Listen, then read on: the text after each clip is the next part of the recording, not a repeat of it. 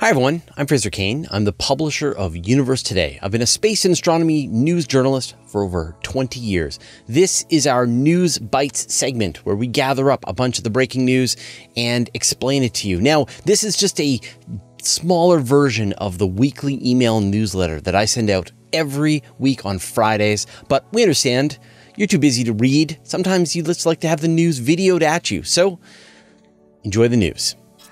James Webb took a direct hit, but it's okay. We got the news this week that JWST was hit by a surprisingly large micrometeoroid. Now, these are small particles of dust really left over from the formation of the solar system or created through collisions between asteroids. They're everywhere across the solar system, and they're tiny, and you can see them during meteor showers, things like that. And they impact spacecraft all the time, and they're all designed to handle this. But engineers working with James Webb announced this week that the telescope had been hit by a surprisingly large one. Now, the impact happened sometime between May 23rd and the 25th, and they believe the particle was about 0.1 millimeter, which sounds small, tenth of a millimeter across, and yet that's fairly big for micrometeorite impacts. And it caused a noticeable damage to one of the 18 mirror segments, C3 specifically. And this sounds kind of scary, but it's fine.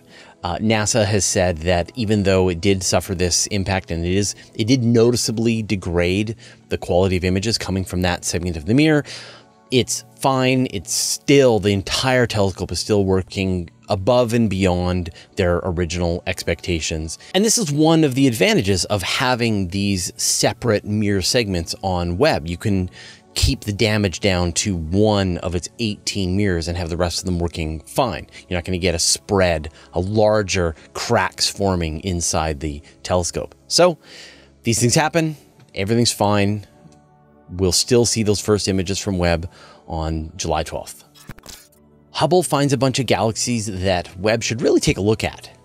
The Hubble Space Telescope has been the greatest telescope that humanity has ever launched, and over 30 years has been scanning the sky at various wavelengths from near infrared to visible to ultraviolet, producing some incredible images, making tons of discoveries. And some of the work that it's been doing are these things called surveys. And you're familiar with one probably, the Hubble Deep Field, where it stared for a very long time at a seemingly empty chunk of the sky and revealed that it was filled with galaxies. Well, they did another survey called Cosmos, where they looked at an image, a part of the sky that was about 2 degrees across. And so the full moon is about half a degree, so you can sort of imagine how big that is. And inside this region, it turned up about 2 million galaxies. And many of these galaxies are relatively close to us, but a lot of them are very far away. They're very highly redshifted. Really, we're seeing them as they were just a few 100 million, billion years after the Big Bang. It's those extreme galaxies that are really beyond the reach of Hubble to be able to reveal in any detail. But thanks to Webb coming online soon, these are the kinds of targets that will be perfect for Webb to be able to do follow-on observations. And so it's really starting to seem like Hubble is now turning into the finder scope for James Webb, which is kind of cool. So Hubble is finding a bunch of objects that are just beyond its reach, and they're going to be passing those targets over to James Webb to do follow-on observations. All the visible planets in the right order. If you're willing to get up early in the morning before the sun gets up, for June, go outside and look up, and you will be able to see all of the visible planets in the early morning sky. You'll be able to see Mercury, Venus, Mars, Jupiter, and Saturn. And what's cool is that they are all in line. They're all in the right position as you would learn them in the solar system. So you can look at Mercury just above the horizon, then comes Venus, then I guess look at your feet to see Earth, and then look back to the sky and you'll see Mars, and then Jupiter, and then Saturn. And they're all nicely lined up. And this is fairly rare. It happens, say, once every decade or so, depending on how Mercury and Venus and Mars sort of align themselves compared to the other planets in the sky. But still, it's a great chance to go out and just see an entire tour of the solar system just with your own eyes. NASA is investigating UFOs. Yeah, I know it sounds kind of crazy to say these words, but NASA has announced this week that they are going to be investigating UFOs, or UAPs. And this announcement was made. They're going to essentially be doing their own investigation in the fall to line up with the work that the Pentagon is doing to find these unexplained aerial phenomena. And they're bringing in experts from different fields of optics and flight capability and astronomy, etc., to look at the data that's been gathered so far and try to make any conclusions about what it is that they're seeing. They figure the research is going to take about 9 months, and they're not going to invest more than about $100,000 into it. So it's not going to take away from any other research that NASA is doing. And I think what NASA is most interested in is the chance to discover new natural phenomena that maybe we weren't familiar with. I mean, if you've got all of these military aircraft that are gathering data, you've got various other observations, it's actually a lot of information of camera material and testimony and all this that can be looked through. And maybe there are new kinds of auroras. Maybe there's going to be new kinds of transient phenomena in the sky. And who knows, right? Maybe there's some astrobiology aspect to this. Although, I'm not placing my bets. But like NASA actually invests quite a lot of money into astrobiology, searching for technosignatures, searching for any kind of evidence of intelligent civilizations out there. So it does make sense for NASA to look close to home as well and participate in trying to understand, or at least categorize, what these UAPs might be.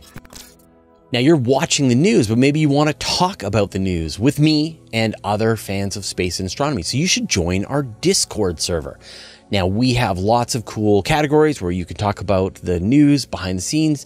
I'm in there. Other people on the team are available to talk. And every week we do a special discussion club where we pick one topic in space and astronomy and we discuss it live. I'm in there, dozen other people, and so if you want a chance to chat with me and the rest of the people in the Discord server, this is a great place to do that. And we'll have a link to where the next event is. And the upcoming event that we're going to do is just like, what got you into space and astronomy? What was the moment? What was the event that inspired you to get excited about this topic as a hobby, as a field of research, etc.? I'd love to hear and have this chat with you. So come join the Discord server, participate in the conversation live. We'll see you this week. Europe is going to be hunting a comet. We got the news this week that the European Space Agency has given the green light to develop their Comet Interceptor mission. This is a spacecraft that's going to go and fly out to the L2 Lagrange point, so the same place where Webb and Gaia and other missions are going, and it's going to loiter and just wait. And then when an interesting comet candidate is discovered, maybe like a long period comet that's coming in from the outer solar system, or maybe ideally an interstellar object like we saw with Oumuamua or Borisov, it's going to fire up its engines and begin an intercept trajectory to try and do a flyby of this object and take some images up close, scan, get information about its surface characteristics, etc., and then fly past off into space. It's going to be launching in 2029 as part of the Ariel mission. So it's just going to be a stowaway on board as the Ariel flies out to L2.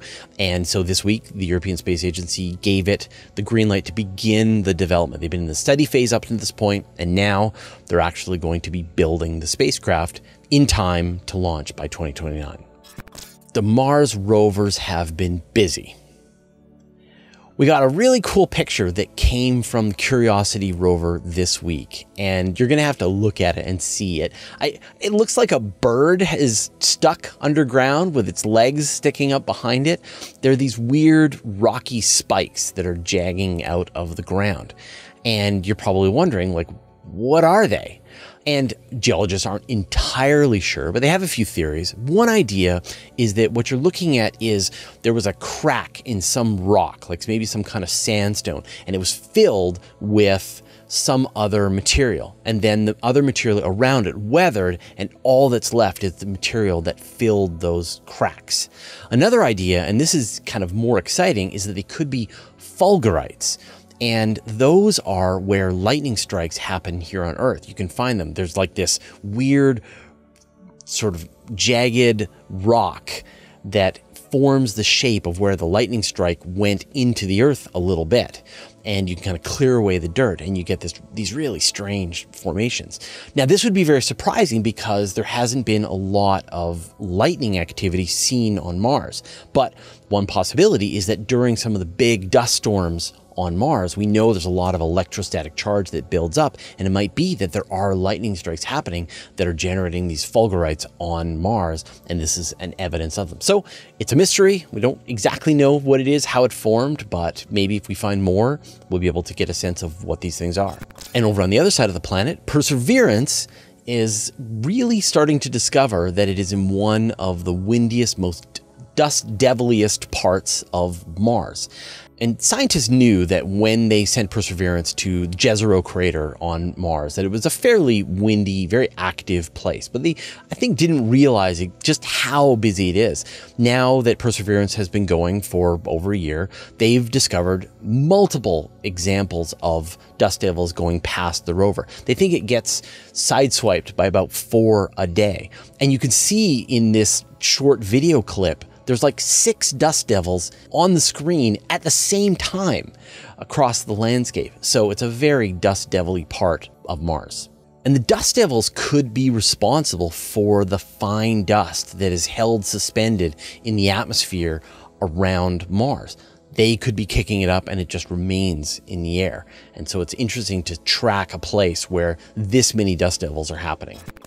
And one last thing for Perseverance is that a picture shows that it's got a rock in one of its wheels. And it turns out it's been bringing this rock along for about 100 days. Now, it doesn't cause any problem to the rover, and at some point, the rock will inevitably fall back out. But it's kind of surprising that it's held onto it for 100 days. And I like to think of it like when you go out on some hike with a friend and they just can't help themselves but grab a rock and then carry it with them for the rest of the hike and bring it home. NASA has bought more Crew Dragons. This week, we got the announcement that NASA has purchased another 5 Crew Dragon flights from SpaceX, which will allow it to fly up until 2030, when the expectation is they're going to be dropping the space station into the atmosphere, burning it up, and dumping it into the spacecraft graveyard in the Pacific Ocean. And this is good. This is a commitment showing that NASA is serious about going all the way till 2030. And then you can layer on top of that NASA's commitment to pay for flights with the Starliner, which we talked about has docked and now roughly demonstrated its ability to perform its mission. And so the next thing is it will actually be carrying astronauts to the space station. And so at this point, NASA will have sort of queued up all of the human space flights that are going up to the space station. Of course, where this all gets complicated is that the Russians have announced that they're probably going to be ending their commitment to the space station by 2024. And since the Russian module is the one that provides the station upkeep, that the Russian Progress spacecraft are the ones that actually help boost the station to maintain its orbit, it's going to get a little complicated, a little weird. NASA is going to have to potentially figure out new ways to be able to keep the space station aloft to fulfill that 2030. Or the Russians can come back to the negotiating table and continue their commitment all the way to 2028 or 2030 to give them time. So we know there's going to be more Crew Dragon flights, but the long-term future of the International Space Station is still kind of uncertain. Mitsubishi is making 3D printed antenna for satellites. So here's a topic that I'm quite excited about. The idea of 3D printing space hardware while you're in space. And we've done a ton of stories on Universe Today about this, as well as I've done lots of interviews with people associated with this kind of thing. And so in this case, Mitsubishi has announced that they're going to try to build a antenna while they're in space. 3D printed, essentially. Now, they've done an experiment already here on Earth. They've been able to print a 16.5 centimeter antenna in a test chamber, but now they're going to try and fly something to space.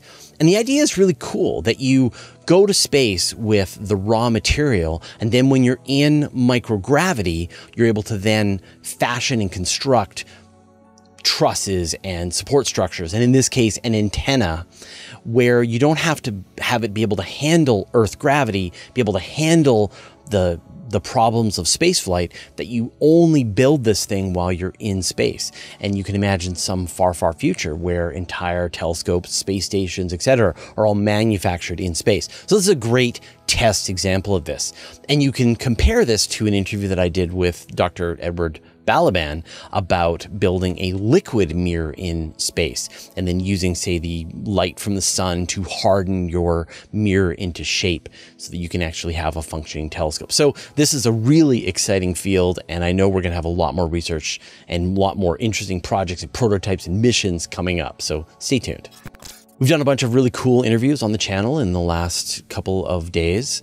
One is with Dr. Zach Putnam. We talked about using pulsars as a navigation system. Imagine if a spacecraft gets cut off from Earth and is drifting and is out of course.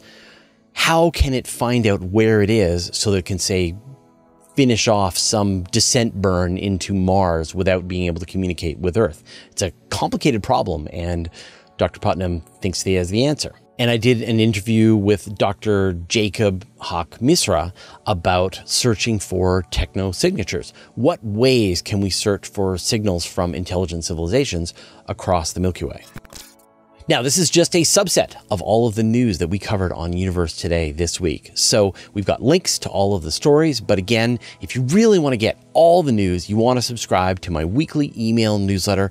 This is where I write a magazine of space news with links, pictures, lots of information. And there's no ads. I write every word of the newsletter. So if you're into that, go to universetoday.com/newsletter. And if you just want a podcast edition, you can also sign up for that. Go to universetoday.com/podcast or search for Universe Today on iTunes, Spotify, or wherever you get your podcasts. If you like the work that we do on Universe Today, you should consider joining our Patreon.